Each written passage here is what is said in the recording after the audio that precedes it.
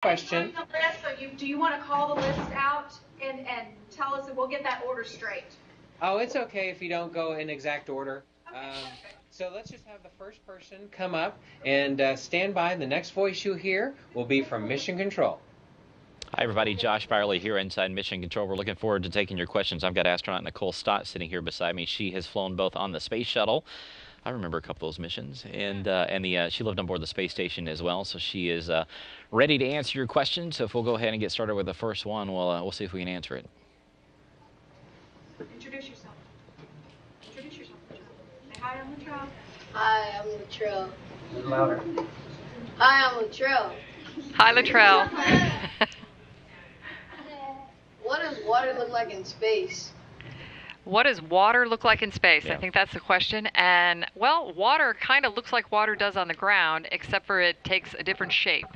So if you were to, say, take your drink bag filled with water and squirt it out on the ground, it's just going to kind of squirt out and then drop to the ground. But in space, if you squirt it out, it's going to make this big ball of water that then will just float around unless you disrupt it and touch it, and it'll go into a whole bunch of littler balls of water. But one of the other neat things about water is that when it's in that big ball, you can kind of stick your arm or something else through it, and it'll just coat your arm like a glove with the water, because that's the reason is that surface tension and things like that just behave differently in zero gravity instead of in gravity like they do down here. So unless you shook it off your arm, it's going to stay there. But it still looks clear like water does here. Thank you. Thank you. You have your question? Go ahead. See, do we have another question? Yes, we're ready. Yeah. Go ahead, Mike. Michael, go ahead. Would you like to go back in space on the International Space Station? One answer, or one word, I guess. Yes, I would like to go back to space on the International Space Station.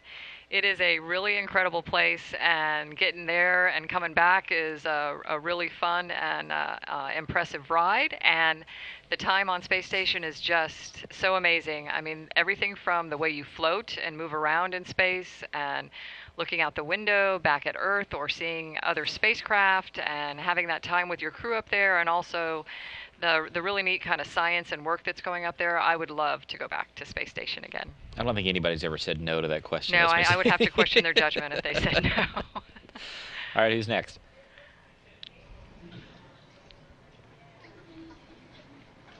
Why did you want to always be an astronaut? So I think the question is, did I always want to be an astronaut? And I think I always thought that being an astronaut was a really cool thing. But it really wasn't until I think I was in college already when I started thinking about, well, maybe there's a possibility of actually being an astronaut. But I was lucky enough to grow up with a family where we spent a lot of time out at an airport. My dad liked to fly, and so I learned all about flying and knew I wanted to do something with flying. And in the end, after I was studying engineering at school, I thought, well, what better place to fly than space? And that's what kind of got me really thinking about being an astronaut. And then I was really fortunate to get a job at Kennedy Space Center in Florida and working with the space shuttles, and got to see even more and more about what being an astronaut would be like. And it made me more and more interested in it. And I had people that encouraged me to apply, and I'm very thankful to them, because quite honestly, I pinch myself, or I have Josh pinch me every day to remind me how lucky I am that I have this very, very cool job. Yeah, it's a good question. Hi, my name is Jeffrey. Hi, Jeffrey. Are you going? Hi. Are you going to the Mars mission? Am I going to the Mars mission? Well, I don't think so. I think if I fly again, it'll be back up to space station. But I think that, Jeffrey, that you and probably some of those folks in your room with you should start thinking really seriously about, that whole kind of astronaut or science and technology kind of jobs, and perhaps maybe one of you or more of you in that room will be the ones going to Mars someday. I really, really hope that that I can watch my son, who's a fifth grader, have those kinds of opportunities, and the same for you guys as well. I think we do have that to look forward to, but unfortunately, I don't think I'll be the one riding to Mars.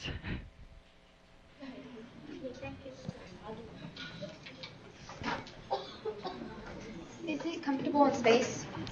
Is it comfortable in space? It is really, really comfortable in space. So imagine right now in your classroom that you were able to just kind of float up out of your chair, and you didn't feel like the pressure of your legs or your bottom in your chair on the wooden seat or the metal seat right now, and that everything was just kind of offloaded and you were able to float. It makes it very, very comfortable. And that's everything from just how you float and move around to sleeping at night in a sleeping bag that you just kind of float in, and there's no pressure points, and your body just can completely relax while you're in space. And so it is very comfortable. I'm going after you. What was it like on the Nemo 9? What was it like on Nemo 9? Well, and it was really awesome. When I had the chance to do that Nemo 9 mission, I hadn't flown in space yet. So I talked to a lot of the people who had done the earlier Nemo missions before me, and several of them had flown in space before. And they said to me that that I would find probably that this will be the closest thing that compares to flying or living and working on a space station. And I remember doing that mission, and we're in this habitat, or this, I know it's almost like a submarine kind of thing that sits on the bottom of the ocean, and about the size of one of the modules on the space station. And I remember being in there thinking just how incredible it was that we were in this place where you couldn't just walk out the door without having special equipment on, and you had to think about what was going on with the systems and the stuff that make the place work all the time, and how you operate differently. And then after flying in space, it was exactly what those other people had said to me. It was the perfect place to learn about how to live and work in an environment that's not like we have in our houses, where we can just walk outside and breathe the air and move freely. We have to all the time think about working differently and keeping ourselves safe and wearing the equipment that you need to live and work in that kind of environment. So it was really, really cool. And to be on the bottom of the ocean for 3 weeks, being able to go out and dive from that habitat and experience the environment around there, it's very comparable to me to that experience I had being able to do a spacewalk on the space station, and being able to experience that in a very different way, to see our Earth in a different way, and to just appreciate it like that, from a perspective that's very different than kind of that we have kind of moving across the surface of Earth. I highly recommend it. Thank you.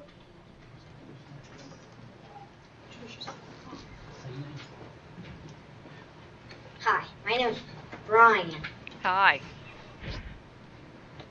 In the future, will you guys ever make more special technology to pass Venus? We go past Venus? Is that what you... Yeah, well, right now we have technology that we don't have people on board the spacecraft that do that, but we have all kinds of robotic missions that take us outside of low Earth orbit, take us, past the moon, past Mars, and then in the other direction outside, into the solar system as well, where we're learning all kinds of things about the other planets in our solar system as well as outside of it.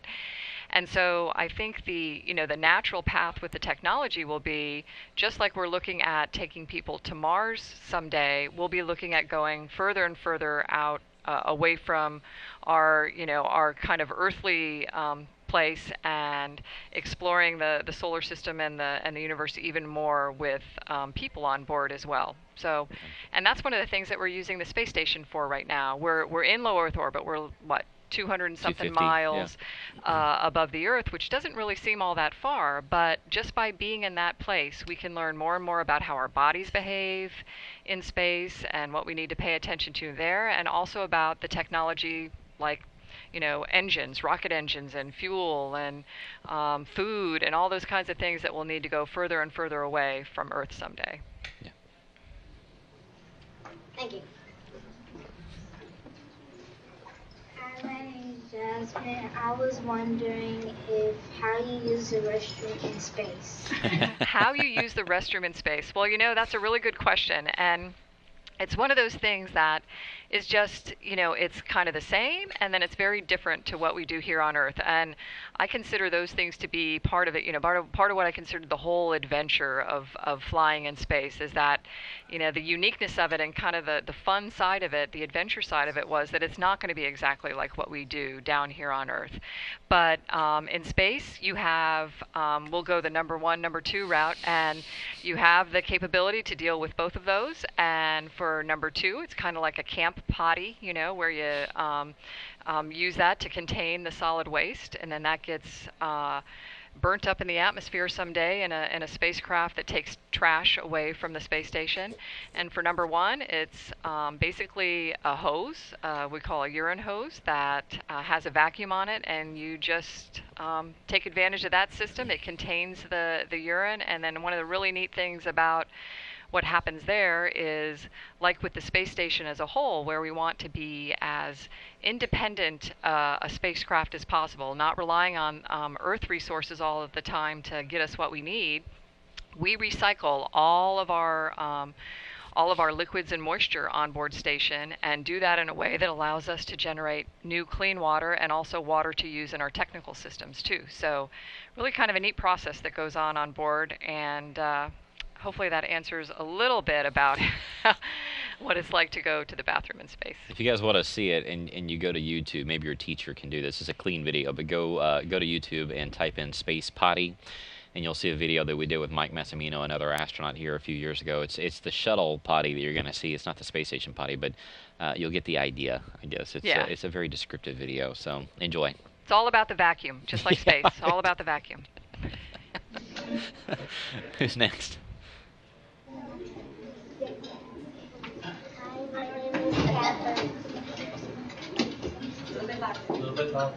Hi, my name is Catherine. Hi, Catherine. Are the missions really hard? Are the missions really hard? Well, that's kind of hard to answer, actually, because we do so much training before our missions to prepare us for what we know is going to happen when we're on board. All the science we're going to do, the maintenance tasks that we have to work on each day, the way we're going to exercise and eat when we're up there, and that kind of thing. So that doesn't really seem hard when you're up there, because you're kind of expecting it. So I think that the thing that's kind of hard is there's 2 things, really. One is when something doesn't go like you expect it, and you need to work differently with the ground team and your crew members to make sure that you get those kinds of things all worked out. That's a little bit difficult or challenging, but again, our training also kind of prepares us for dealing with those kinds of things. But I'd say probably the hardest thing about a long duration space flight especially is being away from your family. And I think it'll be a great day when we have families living and working in space together, and it's just kind of one of those places you go to work every day. And but for me, that was probably the hardest part, was being away from family.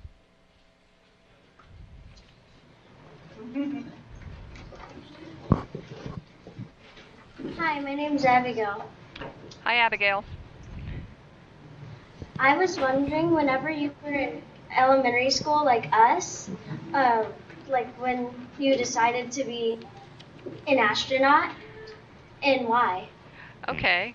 Well, in elementary school, and it was actually, when was I? I was, 7 years old, I think, when we had the moon landing. And I remember watching the moon landing when I was 7, and thinking, like I said before, wow, this was really cool. How cool is it that, that dot of light I look at in space at night, that there's people up there. But I have to tell you, at that point, maybe I wasn't smart enough to think it, or whatever, but I really didn't think that it was something I could do, for whatever reason.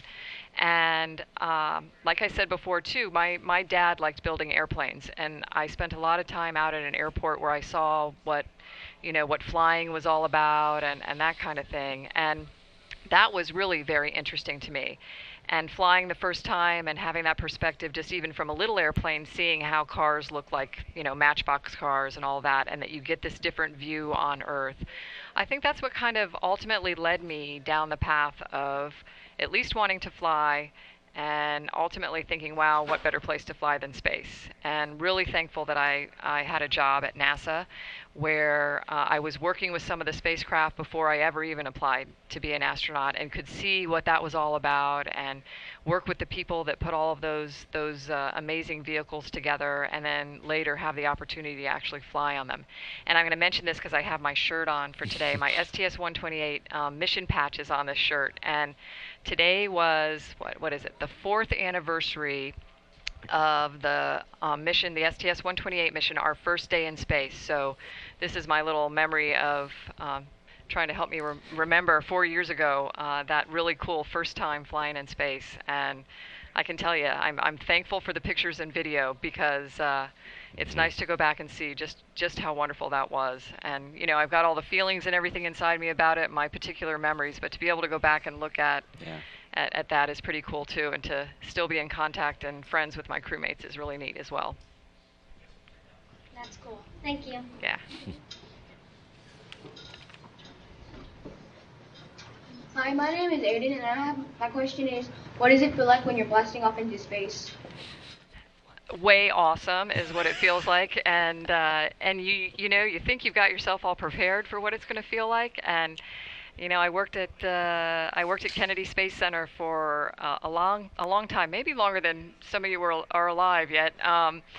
And so I had the chance, really the good fortune, to watch a number of shuttle launches and other launches from Cape Canaveral and things. And so I always imagined what it would be like. And I, of course, talked to other people who had done it to see what it felt like. But let me just tell you that you have kind of this impression of what it's going to be, and it's this much more impressive than you can ever imagine. And it's just, everything from the way it feels and sounds, and what it's doing to your body, and how you're shaking and woohooing as you're going. And then just after that 8 or so minutes, this just kind of beautiful, just relaxing, comfortable, floating, quiet ride once you're in orbit. And it is an incredible ride.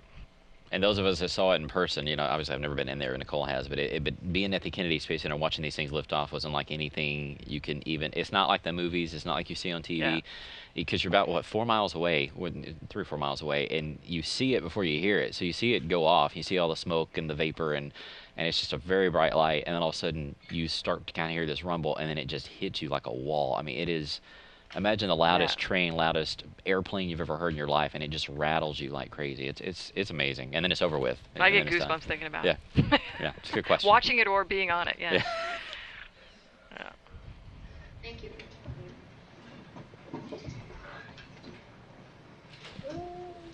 Hi, I'm Joe. Hi. What is the purpose of the International Space Station?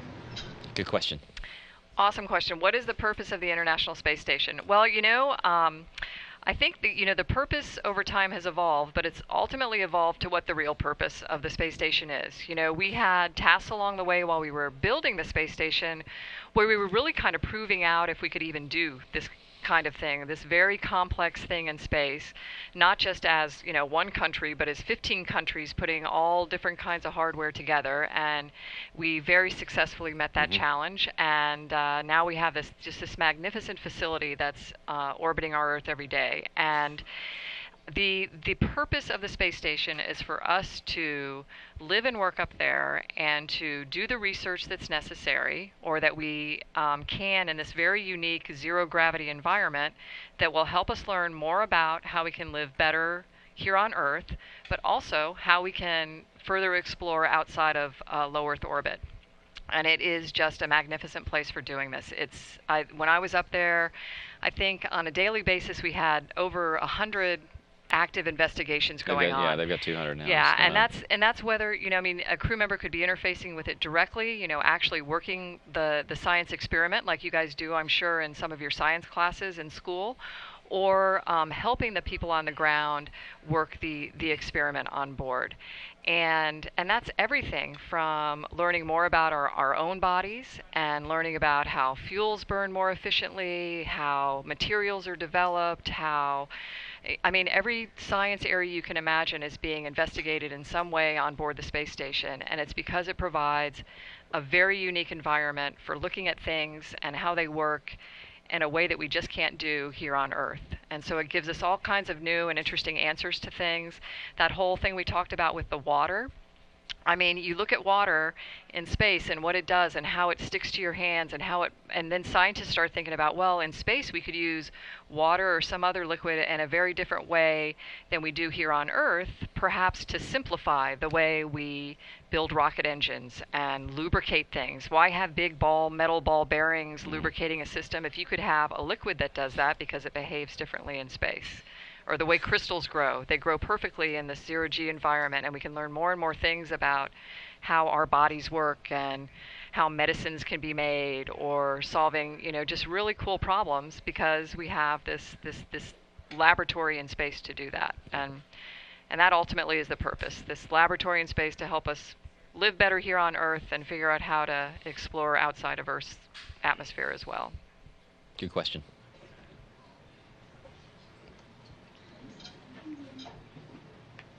Hi, my name's Jade, and how long does it take to be an astronaut? How long does it take to be an astronaut? Well, you start in school, kind of right where you guys are right now, and a lot of it has to do with, paying attention to the stuff you enjoy doing. And for me, and I think for most people who are astronauts, or actually I think most, we're in this Mission Control Center here now too, with the folks that support the astronauts that are on the space station. It was all about taking those interests that you have in science and math and, engineering, and maybe not even knowing that it was an interest in science and engineering and math at that time, but paying attention to those things and letting that be what helps guide you through school and stuff. And for me, I think the flying thing was the big thing I was interested in. And so wanting to know how things fly, wanting to figure out how to build things that fly, and maybe then one day flying them myself was the thing that motivated me.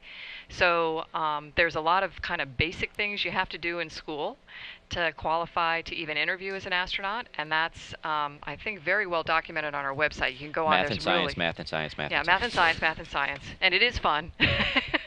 And but there's really good information on the website about what it takes to apply, and a lot of that is just a degree in a math or science area of study, and then working in that area for a while, a couple years. I've seen people that have come straight out of their university work and been selected as astronauts, but it's really kind of a focused science and math driven thing.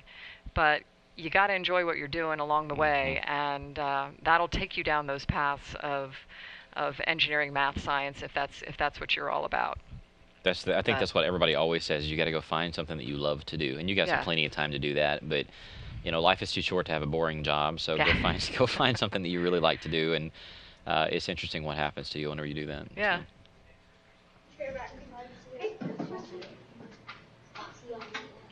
Hello, my name is Emma, and my question is, why does NASA trade off astronauts to go to the space station area?